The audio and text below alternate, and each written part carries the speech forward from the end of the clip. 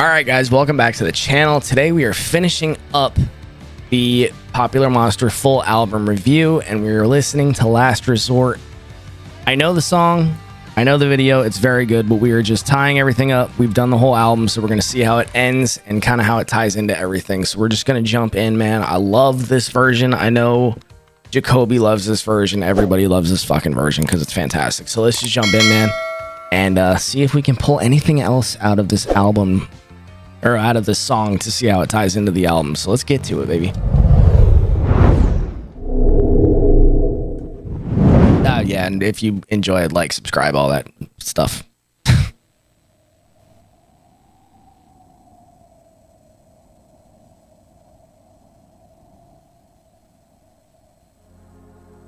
So, after everything that's happened, he burned down the world.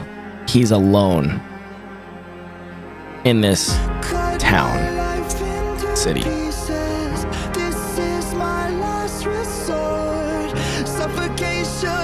No breathing, don't give a fuck if I cut my arm bleeding.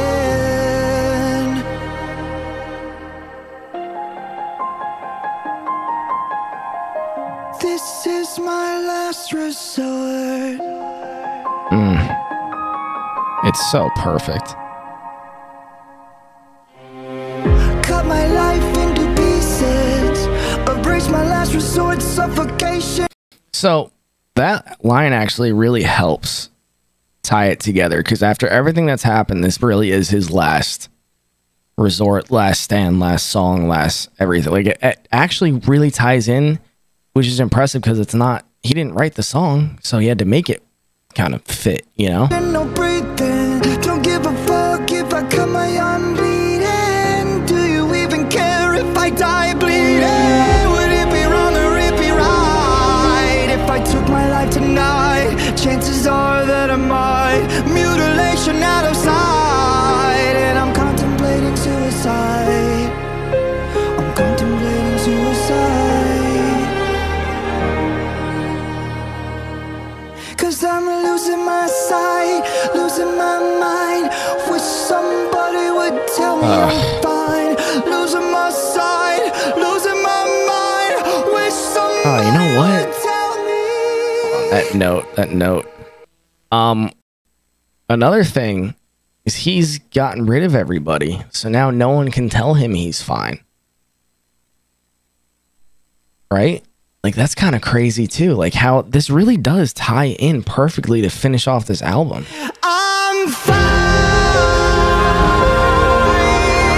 Like, he's alone. I am fine. Nice. That's so pretty. I never realized I was spread too thin, till it was too late and I was empty within, feeding on chaos and living in sin. Downward spiral, where do I begin? It all started when I lost my mother. No love for myself and no love for another. To find a lover on a higher level, finding nothing but questions and devils. 'Cause I'm losing my sight, losing my mind. Wish somebody would tell me I'm fine. God Losing damn. my sight, losing my mind. Wish somebody would tell me I'm fine.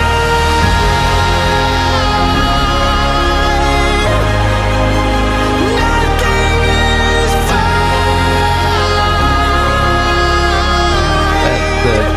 The pain and agony that he puts into this song is so beautiful, man.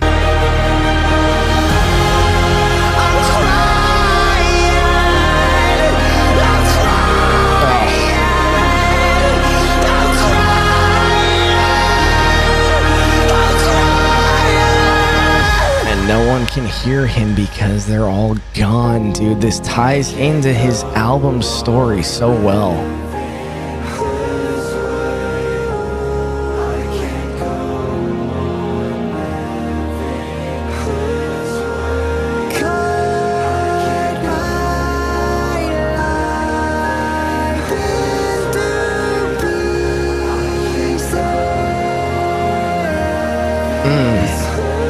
Dude, that also is kind of making sense. Cut my, like, I've never thought about it that way. Cut my life into pieces. But, like, you can kind of compartmentalize pieces of your, like, time periods of your life into sections.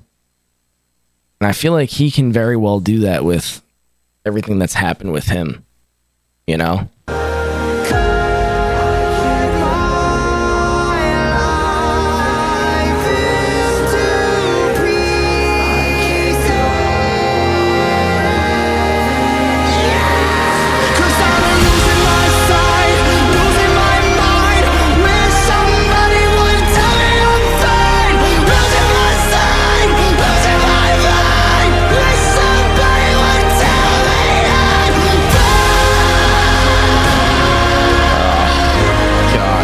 Pain in that note will forever be hauntingly beautiful. Oh my god.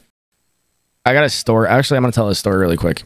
My mom is not a harsh vocal person at all. She doesn't like it. She doesn't understand it. But I showed her the song to see what she thought, and she goes, that harsh vocal is actually perfect for the song because it's not just there to be there. It makes sense. He's crying out in pain. You know, like, it makes sense. I was like, wow, okay. Didn't expect that reaction. But for it to go through like that to a 73-year-old tells you how well this is done, that it connected to someone who doesn't like that at all, really, in music.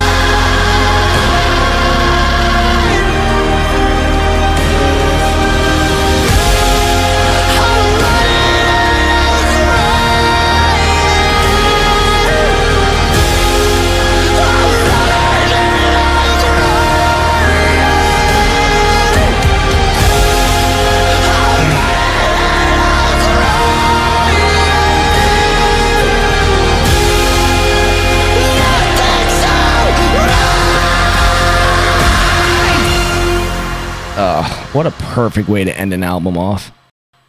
Unbelievable. All right, so we're going to run through what I think the story is really quick, and then we're going to end this as a whole. So I hope you guys enjoyed. If you're watching the individual video, I hope you enjoyed, man. As always, like, subscribe, check out the Patreon and the merch store and all that stuff, and I'll catch you in the next one. As always, stay happy, stay healthy. Later. But if you're watching the full video, I should have probably done that later, but let's go through it really quick. Prequel, he gets his crown of thorns to see through all the bullshit. He gets his powers. He finds his suit. Cool.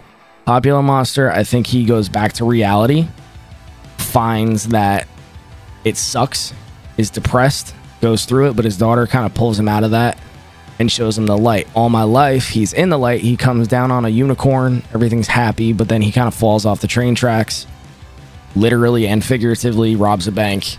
No bueno. Ronald, he realizes life sucks. It's not all happy. Everything's kind of shit sometimes. And then he meets up with those god people that give him all of his powers back. He meets up with Tech 9. He gets his suit of armor back. He goes, he fights Alex the devil, and I think wins. So then in voices in his head, he's dealing with all of that internally. That's why he's in a cage. His eyes are closed. We go into his brain to see what's going on in there. He's fighting himself inside the city, just going through the shit. But at the end of the song, he opens his eyes and the door is open. Like, he's okay. He's dealt with it, right? Bad guy is really, I think I know who I am. I think I figured out what I am. Now you have to deal with it. Like, this is just what it is. Watch the World Burn is a, I know who I am, so don't push me too far because this is what will happen, right? So don't be a sheep, but don't push me too far, right? Then Trigger Warning is a, if we don't stand up and be individuals and stop being sheep in the herd, we're going to lose ourselves and lose our country and lose everything.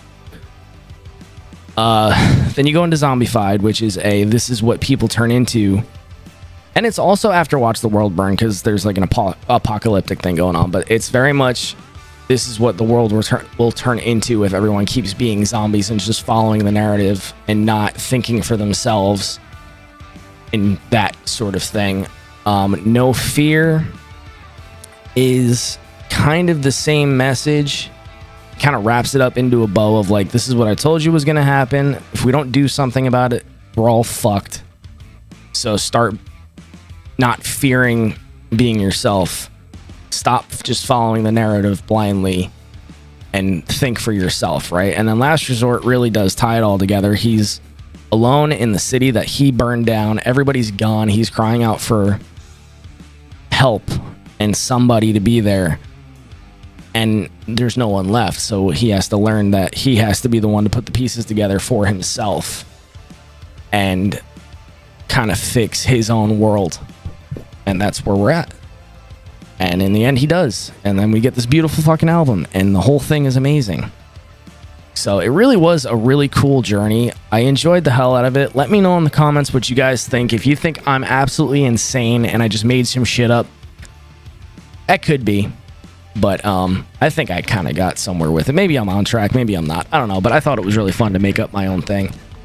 So let me know in the comments what you thought. I hope you guys enjoyed, man. And as always, if you did, make sure you subscribe. Check out the Patreon, the merch store. If you hear all the crap going on upstairs, I apologize. My daughter's running around like a nutcase. And yeah, Patreon, merch store, football podcast. Follow all this stuff. Everything's linked down below. I hope you guys enjoy. And I'll catch you in the next one, man. As always, stay happy, stay healthy. Later.